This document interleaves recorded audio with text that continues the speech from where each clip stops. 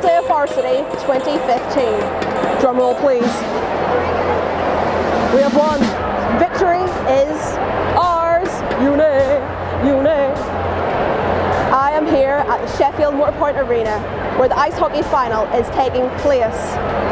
Speaking of ice hockey, what do Hallam and an ice rink have in common? Both have that glazed look. They're both a bit like, you know, like crickets, tumbleweed. In fact, earlier on I had to escort a few of them into the Motorpoint Arena because they're confused running around outside. Okay, so let's go in to how much we have just won today. In the hockey, we won 5-0.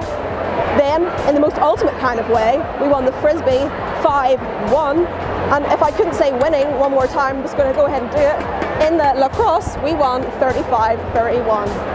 Got to take a breath here, so much winning to be had today. So we've defeated in the ground, on water. Can we defeat them on ice? I think we can. We're going to glide to victory.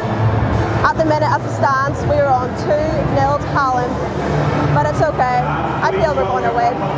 Now, be sure to check out the highlights, all the highlight videos, and all the round-up